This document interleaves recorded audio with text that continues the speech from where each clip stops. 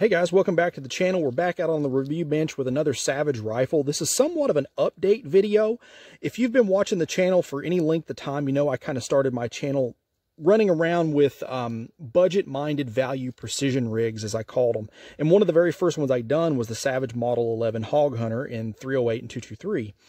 But a few years ago, whenever the Savage started redoing their stock styles, they came out with the 110 line. And this is the new version of the Hog Hunter. This is the Savage 110. Now, there are some similarities and there's a couple of differences I wanted to point out between the two in case you were looking at this model as it compares to the older one.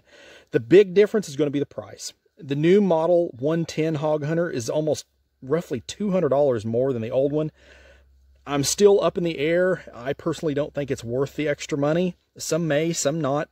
But to kind of go over the similarities, it's still running the same 20-inch medium profiled threaded barrel. This one is in 308. It does come factory with the iron sights. I have taken them off because I'm going to be running a scope for this test today. The stock is upgraded. It's still, however, the same kind of hunter green. Now, I will say the color of the new stock is a lot better than the old one, but this is not an Accu stock. It's just an Accu Fit stock. So this one does come with the extended length of pull spacers, a few different sizes in the box, and the really nice butt pad. So that's going to be super nice for the heavier recoiling calibers. Still has the Savage Accu trigger. This one here from the factory is breaking around 4.5 pounds, which for what we're doing is good to go. Still has the oversized bolt handle. So if you are using this as a hunting application, you know, hogs as it's intended to, you get a little bit quicker follow-up shot with that. Bilugged bolt. Does not come with factory sight or scope mount bases, so you have to source them. I'm not really too fond of this setup I got going on here. It's kind of janky, but it's what I had in the parts box to kind of get this video done. The big upgrade or difference, I would say, is the addition to the detachable box mag. So it's got Savage's newer plastic box magazine. I like these. I think it's a good idea, especially for a hunting style rifle. You could have another one of these inside your coat, inside your pants, you know, having another magazine ready, especially if you're hog hunting. But it's still flush fit, so you don't have to worry about bashing into brush or anything like that with it. So that's a good thing. Now, one miss I think they did do is that they've put the bottom boat release on these now, where I'm pretty sure previously they were side, so you could just fit any Model 10 stock on here. Now again, this is a little bit better than the ones they had before because you do get the Accu Fit, but this is not an Accu stock. It does not have the aluminum bedding block inside it like, say, the 110 Tactical and things like that. So just keep that in mind. Again, it is threaded. This one's 5/8 24, so we are going to be shooting it suppressed today. But I've got a Burris 6.5 to 20 full field 2. So let's get a few shots on paper and we'll just kind of see how it does, guys. All right, guys, we got the Savage 110 Hog Hunter here zeroed in at 110 yards. We're going to take a few shots. The 308 ammo is kind of at a premium around here at the hide. I got plenty of just blasting ammo, but not much for the way of accuracy testing. But I do have a couple of hand loads. I'm going to throw through it and just kind of see what happens. We'll do some 5-shot groups, and I've also got a soft point kind of plinking load that I use for a lot of different things. Probably be a good representation of a hunting load for you hunters. So we'll try 5 of these Hornady 168 grain hollow point boat tail over top of about 44 grains of Varget. And like I said, one of the differences of the newer Hog Hunter here is the addition of the detachable mag. So that's pretty cool. Keep you 4 rounds, you know, right at the ready in your vest or pants pocket or what have you if you are a hog hunter. So that's definitely a good benefit over the previous model.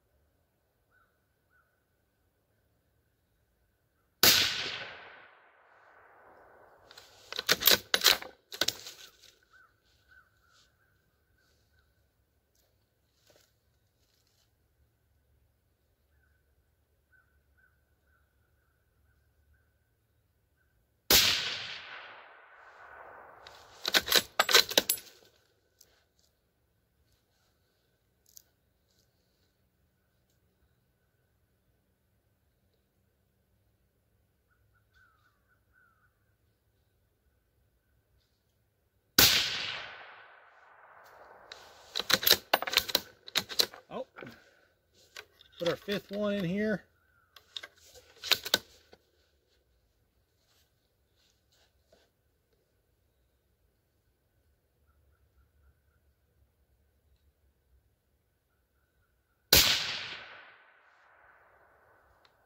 All right, not too terrible.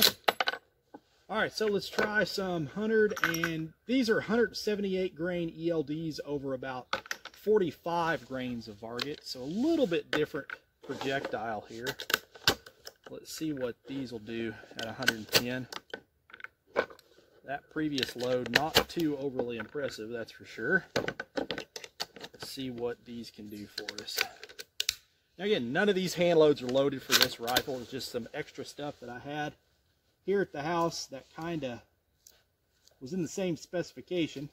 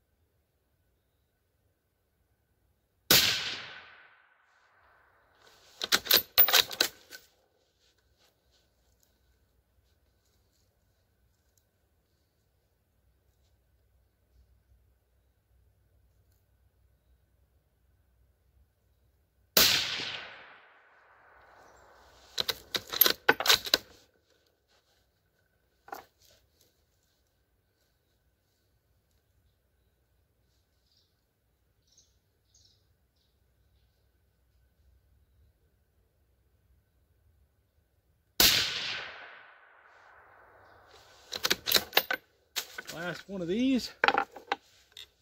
And you can load this rifle from the top if you so choose. Just take it in, push it to the back, and then seat it down into the magazine. That still works.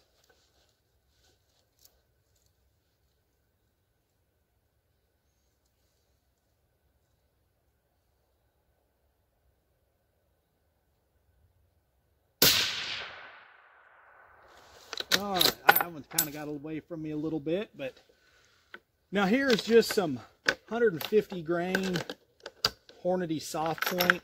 I think these were loaded at around 35 grains of 30-31, so nothing too dramatic, but this has proved to be a good load in a lot of different things just to kind of plink around with and knock steel around and such. So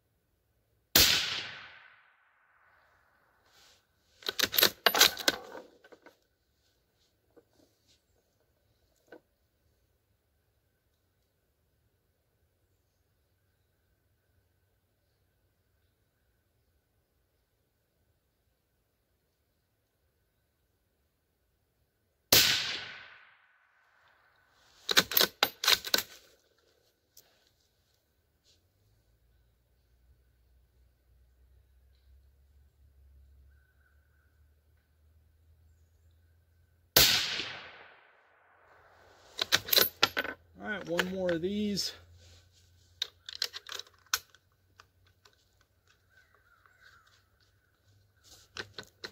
Oh, that's what happens if you don't get the round all the way to the back. You can kind of jam that magazine up a little bit.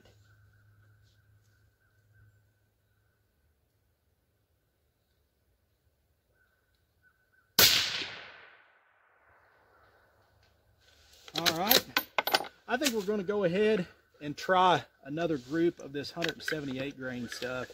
It seemed to do pretty good. I think that last shot kind of got away from me a little bit. So let's try 5 more of these and just kind of see how it does here.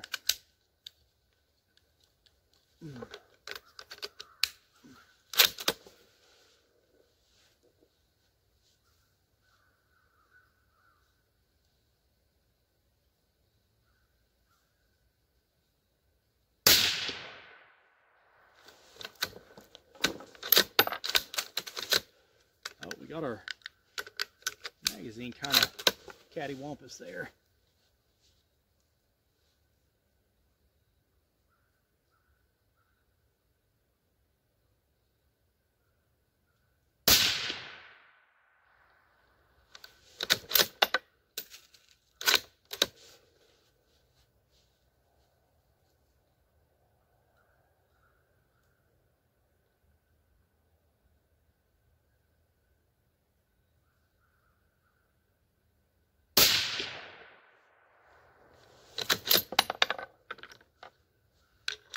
It's maybe not liking this as well as I thought.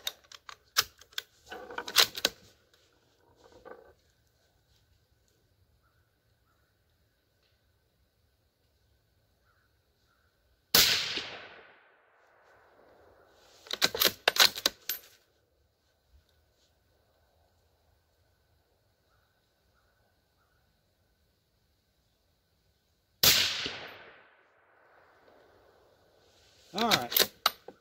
Well, let's run down. I'm going to grab the paper. We'll bring it back and we'll take some final look at this and get some final thoughts. All right, guys. So here's our target. This is our first group, and here's my thumb just for reference. We had some vertical stringing there. Second group, same thing.